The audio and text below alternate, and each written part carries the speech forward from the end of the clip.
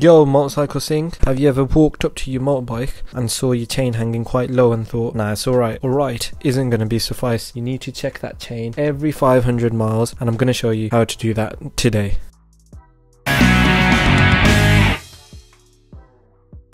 Alright guys, so chain slack. It's one of the key maintenance needed. So it's pretty straightforward, but also very important. So why does it matter? Too loose could cause the chain to fall off the sprocket, which will end up with you on the ground or just an irritating noise. And if the chain is too tight, that could cause wearing of the chain and sprocket and can prevent a rear suspension action. How much chain slack should you have on your motorbike? Well, one way to check is in the manual. You'll find that there, or you can have a look on your swing arm. The manual will also tell you whether to check this on a side stand or a paddock stand, and where to check this from. So measuring the slack, you want to do this from the center of the swing arm using a tape measure.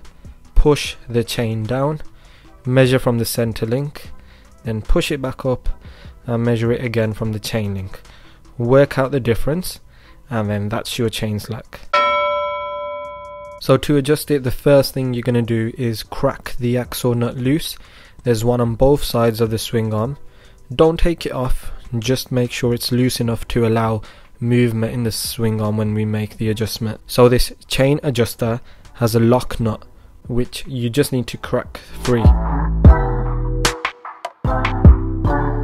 Make sure the wheel is straight while you tighten, hence why I'm using a paddock stand. Next, you're going to turn the adjuster a quarter turn at a time on each side. So recheck the chain tension. You may find it can take some trial and error to get the correct one. Once you've got it, turn the wheel, tighten down your axle nut, tighten down the lock nuts, recheck the slack one more time, and now you can clean the chain and lube up if you need to. And that's all it is.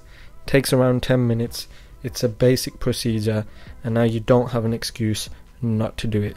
If you got any questions or suggestions, drop them down below in the comment section. Till next time, ride safe.